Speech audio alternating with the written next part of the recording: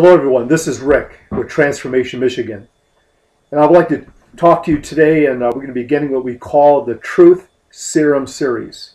This particular one is called Offense, a time of opportunity or a time to move into bondage. Offenses in the body of Christ are running rampant. As I travel across the state, I see there's offenses between husband and wives and husbands. We have offenses between brothers and sisters, sisters and brothers, children and parents, parents and children. It happens in many forms, in many ways. You could have offenses between people in your church, maybe between church leadership and the congregation, or the congregation and church leadership. We know Jesus said in Matthew 12:25 that a house divided cannot stand. We know it says in Psalm 133, verse 1, how sweet it is if the brethren to dwell together in unity. So what I wanted to do today is cover the first part of 4 parts in this series on offenses. It's a very serious issue, especially what we're facing in the body of Christ today regarding our state, our nation, internationally. We have to bring divine intervention down. And God honors unity. He honors love, forgiveness, tenderheartedness. He honors reconciliation, giving grace to others, restoration of people. This is what he honors. So what is an offense? An offense is an attack. It can to assail someone, to make angry, to disturb, to afflict the conscience. It could also be to scandalize someone. It could be a wounding of somebody through words. There's life and death in the words that we speak. It also can be a transgression or violation of moral or divine law. So, offenses take place all the time. I'm speaking about this because I totally realize that it has to be experiential.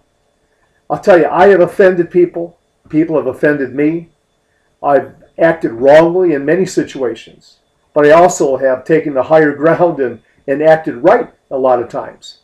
And my wife and I have been offended a number of times. We have taken many hits over the times of being in the body of Christ. It's amazing that the body of Christ has many parts, and it has teeth. It says in Galatians 5 how we can bite and devour one another. And so I have to go back and look at all of our life experiences since I was 30 years old and became a Christian. It's been a process. It's been a journey. And I have to draw back on those times to really look at and evaluate, why did things happen the way they do? God allows offenses in our life because in that offense, what he does, he gives you the possibility and opportunity to gain a redemptive authority wherever you have been wounded or offended. It also opens up the possibility of you being able to speak in that person's life who has offended you. We really have to see why God does these things. God is a God of grace. He's a God of mercy. He's a God of justice. But offenses need to be dealt with in the body of Christ. So I like to talk about this and really get into this in this 4-part series of the Truth Serum Series. I see in our state right now, God is moving wonderfully. But we have to get out of a mentality of hound dogs. I was traveling with a Bishop Larry Jackson recently, and he made a statement to me. He says, the body of Christ has to quit being hound dogs, trying to sniff out every right and wrong in somebody. I totally agree with that. And so, covering this area of offenses, let's talk about the process. Okay. When offense takes place, there's a process. First of all, the offense happens. And then what we have takes place, there's a resentment that develops between two people. And this resentment can be very strong depending on the type of offense that has manifested. A third step then, a barrier rises up. When we look at Proverbs 18:19, it says an offended party, it's stronger than a city that's unyielding. Bars of a castle rise up. And so the relationship between those two people becomes very strained, and they just don't hear each other. I've been part of these situations. I understand that. It's amazing when when this barrier rises up because of offense, how even you can be walking in a mall or walking in a store and you see that person and you try to avoid them, or you try to go the other way. This resentment, this barrier begins to occupy your thoughts over and over again. You begin working it over in your mind. Then pretty soon what takes place in the offense? Well, the next step, I would call it reporting. What is reporting? Pretty soon, when you're offended, you begin to try to justify why you're right. And then you begin to go report it to others. And you build this encampment of people around yourself. And you share with them what that person did or how wrong that person is. You begin to build this case in this process. I know, been there and done that. And not walking in total perfectionness. But because of the experiences my wife and I have had, we understand now, it can see through this. We are actually can come out of the fishbowl, out of the aquarium, and actually see all these things that are manifesting across our state. Recently, I know of a church in Michigan, in southern Michigan, where there was an offense that took place between the leadership and the congregation. And it's amazing now how you can see the two sides developing. And what they're doing is they're creating barriers because each side is reporting and telling their side of the story. Now, pretty soon when those two sides, they come in contact, they talk with each other, pretty soon now there's this secondary offense that's taken up.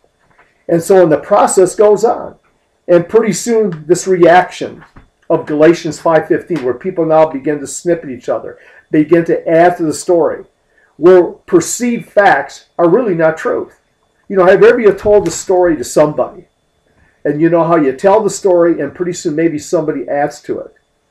And it can be a lot of times untruth. So this is how offenses build up and secondary offenses take place. And so when that person, who's been offended, they build this team of people around them and they talk about that other person or persons, and pretty soon now there's two sides. Where here Jesus wants unity in the body of Christ. He wants us to take a humble ground, or a higher ground, and humble ourselves. And try to get to the bottom of the matter and handle it with grace, love, tenderheartedness, forgiveness, reconciliation, and restoration. I think this is what we have to strive for as the body of Christ. Again, why am I bringing this up? I'm just not talking from a book standpoint. I have lived it, been through it. I know, and I've acted wrong and I've acted right in these matters. So I'm trying to say here to everybody that this is a real key issue in the body of Christ that we have to deal with. So after the sides develop, when offense has taken place, what takes place now? All these new barriers rise up amongst people. And now you have warring contention. You have factions that develop. And more is added to the story. It seems like it's never ending. And it causes great division at a time in the church where we need great unity. So again, how do we model this? We model after Jesus Christ and what he has taught us. He says, go after the one sheep. He said, left the 99. He went after the one. And I say, this is what we have to do. Even if somebody is in the wrong doctrine, we try to correct them. Maybe they're not going to receive it right away. Well, we still don't write them off and build up a case against them. I see this happening. It can happen in a marriage where a husband and wife are having a contention within the home. And maybe the husband goes to his friends, and talks about, boy, I'll tell you, that woman isn't treating me right. And pretty soon they start agreeing, they build up this case. Or the wife can do the same thing to the husband. Maybe between a family member. Maybe between a brother and a sister within that family. It happens all the time. And so we have people walking around with these wounds that have been inflicted. Because again, there's life and death in the power of the tongue. And Satan, he's called Beelzebub, Lord of the Flies. And what attracts flies? Open wounds will attract flies, and they can infect that wound. Many people in the body of Christ are walking around with wounds that have been affected. Because the enemy's job is to deceive us and to make us or help us move into an area where not only of offense of one another, but cause great disunity. Because he knows the commanded blessing of Psalm 133 cannot flow if there's disunity in the body of Christ. Jesus said in John 17, at the end of that chapter, he said, Father, I pray they can be one as we are one, and they can be one in us. Well, again, it begins with love, restoration, forgiveness, reconciliation, giving grace to those people who maybe that had offended you.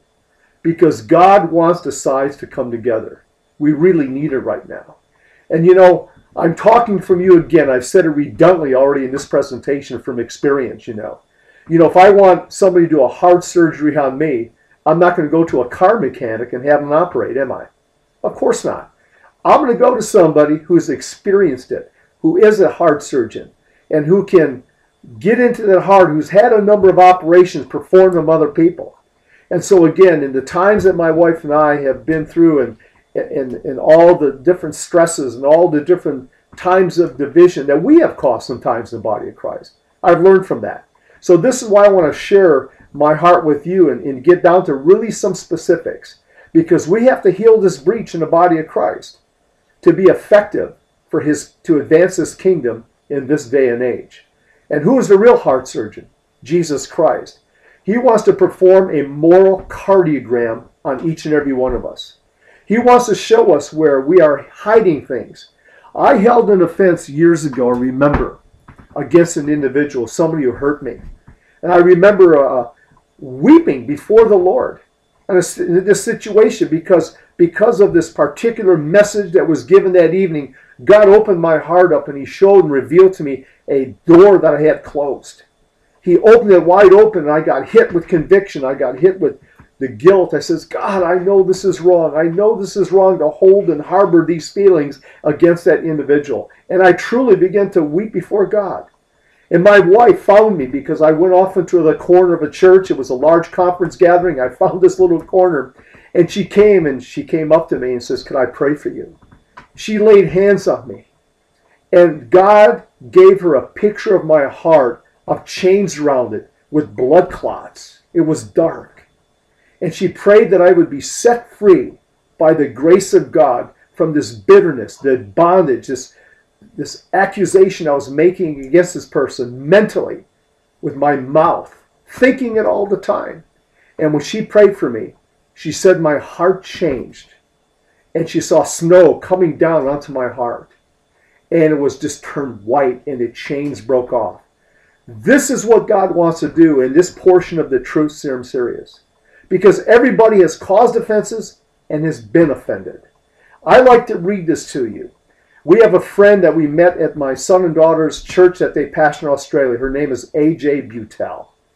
And she writes for Elijah List. And she's now has a ministry in Thailand and rescuing girls out of sexual trafficking. She writes for Jesus Culture.